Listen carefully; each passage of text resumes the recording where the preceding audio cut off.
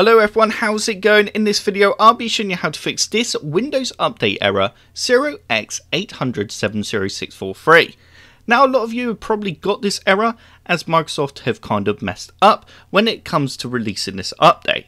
So at the moment they haven't released another update to actually fix this error. However, there is currently a workaround, and that's by changing a size to your partition within command prompt. Now before we go ahead and get started on that, I just want to share with you a program that I created called Easy System Utility. Now this program allows you to clean system files, as you can see there, and also software, which I will be updating soon, adding a lot more, but the program is new. So also you've got folders and files where you can unlock folders, files, you can change image file sizes and add watermarks to images and stuff like that. And as you can see on the left hand side, there's many more options. So if you want to check that out then, and you want to obviously help support the program, check it out by using the link in the description below, which will take you to my website. Now the first thing that we need to do to fix this Windows update is to open up the start menu and type in CMD, and you want to run command prompt as an administrator. Now this is the part of the video when I'm going to tell you to make sure that you do back up any important files and stuff like that on your computer, just in case anything was to go wrong. But as long as you follow the steps in this video, then everything should be fine. Anyway, so the first thing that you need to do is go ahead and type out the following command. Also, I will pop a link in the description below to a guide that I will do on my website, which will have a list of all the commands if you don't want to type them out. So check out the link in the description below. So the first command that we need to type out is reagentc/info. Make sure you put that space in and then press enter. So as you can see, that's brought up a bit of information about our Windows recovery environment. Now the thing that we want to look at here is Windows RE status. You need to ensure that says enabled and you've got an RE location. If you don't, then this video isn't going to work. But if you do have that path and it says enabled, then happy days, we're good to carry on. So the next command we're going to want to use is reagentc/disable.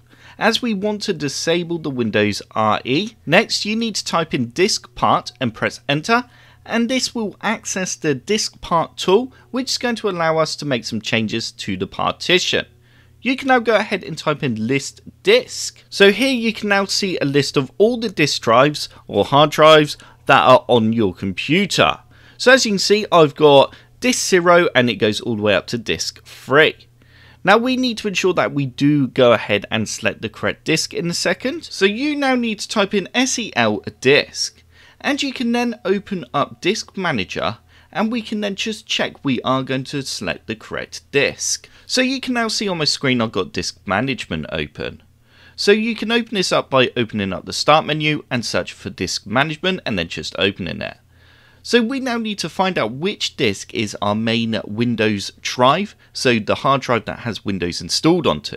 So you can see there disk 1 is my C drive, which means it's my Windows drive, and you can actually see there it says healthy and then boot, page file, crash dump, primary partition, and then you can see also next to it it's got healthy recovery partition, which is what we're currently working on changing. So I need to make sure that I select disk 1. So let's now go back to CMD. So you now need to type in the number for the drive that Windows is installed on. So I need to type the number 1 and then press enter. Now type the command list part and then press enter, and you will now see the partitions that are on the drive. So as you can see, I've got 3 partitions, which is correct. You now need to select the partition that Windows is installed on. So if you go back to Disk Management, you can see there that I've got 222 gig.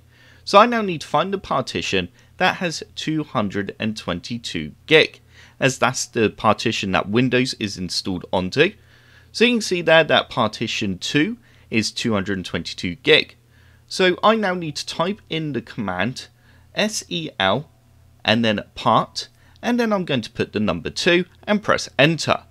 So partition 2 is now the selected partition. The next command you need to type shrink desired equals 250 and then minimum equals 250 as well.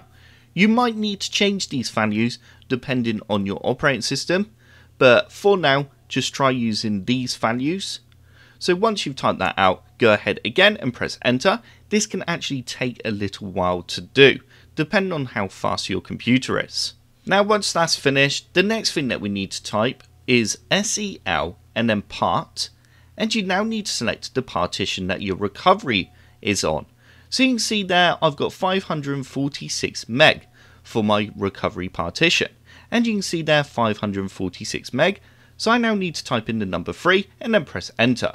So you now see I've selected partition 3. So the next command is the scary command, as it's the one that's going to delete the partition, the recovery partition. So in the previous command there, select, so SEL part, and then you can see I've got number 3. Just make sure that it's definitely the correct number for the recovery partition.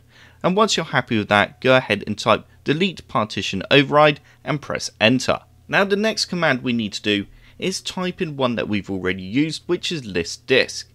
Now you're going to see a list again of all your disk drives. So you need to find the disk that's got obviously Windows installed onto, and then you need to see if you've got a star underneath GPT. Now if you do, then you're going to want to use the following command. Now I'm going to actually use the command even though it won't work on this computer because it's not got a GPT drive. I'm just going to show you so you can see what it's like in the video.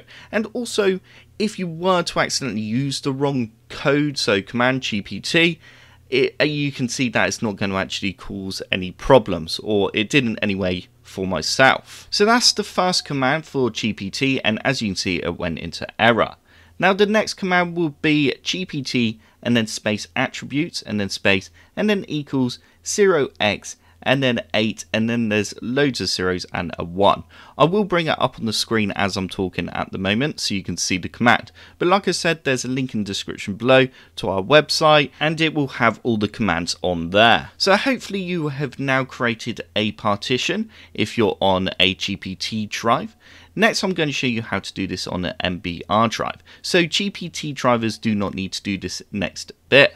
So we now need to type in create space partition space primary space ID equals 27 and then press enter. So that's it now for the MBR users as well. So GPT and MBR, you need to do the next steps now.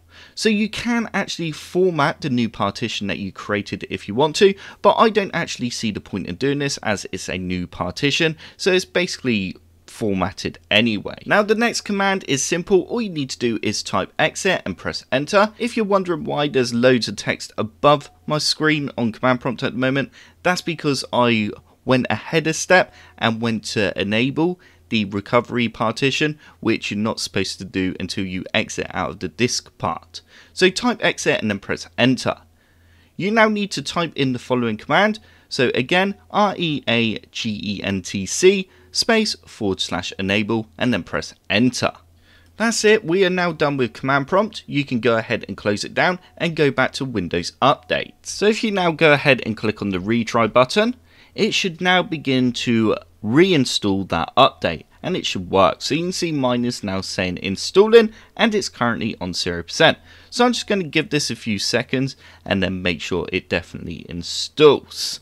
And then once it has finished installing, we can then go ahead and check the update history just to ensure that the update has definitely installed. So there we go, you can see Windows is up to date. If I click view update history, you can see that the update is there. So that's it for this video. I hope this video helped you out and you enjoyed it. If you did like this video, click the like button below, and if you want to see more computer sluggish videos, then click the subscribe button. If you do subscribe, then I will see you in the next video.